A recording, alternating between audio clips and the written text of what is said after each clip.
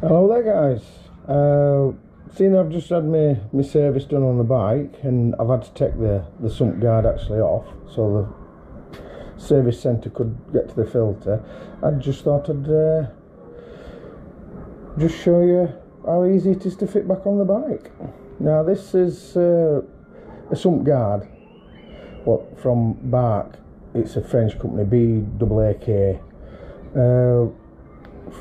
It isn't really so much as a sump guard because you're probably only looking at maybe 2.5–3mm actual aluminium plate, but it looks nice and it does give you a degree of protection, obviously, because it just keeps all crap and any stones, anything from rupturing your bottom oil cooler pipes or your oil filter, and it does keep a bit of crap off bottom of engine. So in the next clip guys, I'll be showing you how easy it is to fit.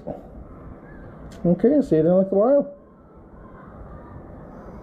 Right then guys, here we are, laid up floor again, I suppose.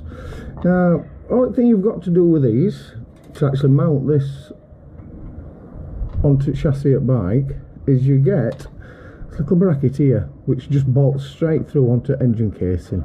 You've got two little Allen keys which mounts to the front, and then on the actual rails of the engine you just have two little looped brackets which just loop round the actual chassis, and then you bolt them down.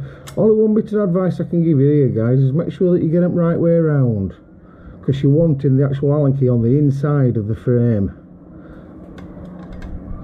so it mounts up with the mounting bolts.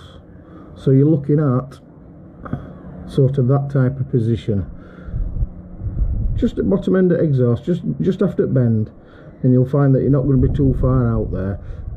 But first port of call is we need to get it mounted on the front here, then you can make sure it's all straightened up before you start actually tightening these screws down. So I'll get my other hand and I'll show you how you go on. And obviously this bracket you haven't tightened it up tight, because you need to have a little bit of play in it just so you can make sure that you get it all squared up with the frame and everything like that. So it's just a case of matching it up. I mean, I've put this little bit of fine meshing just on back, just what I got from the local hardware store, and I think it just gives it a little bit of contrast. So if you just do everything finger tight at first, and then you can always adjust it later, just so you make sure that you get it all squared up with the frame and everything like that. Right then guys, now once you've actually got your clamps hooked over your frame, like I say, always make sure that the nut is actually, that locating nut is on the inside. Now what you need here is a few extra hands, because to get them actually lined up can be a bit of a faff. So just have a few trial runs, and once you get them first couple of threads in, you're away. It's just a case of tightening it up until it clamps. I won't tighten it up all the way down, because like I say, you've got to centre it all. Make sure you're happy with it before you tighten all these screws up properly. So it can be a bit of a faff to get them lined up first time, but once you get it on, and like I said, you've got located with these two screws which I've left loose just so it just gives you that little bit of play so you can adjust exactly where you want in your plate. And once you get it centered and you're happy with it, just tighten everything up and you're there to where to go.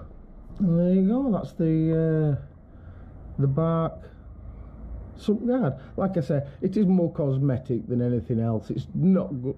Well, it will stop a stone, but if, like some people across the world, are going off road with them and all sorts, it's not going to protect it. Not like the genuine Enfield one, which obviously is a lot thicker metal and is actually a bash plate.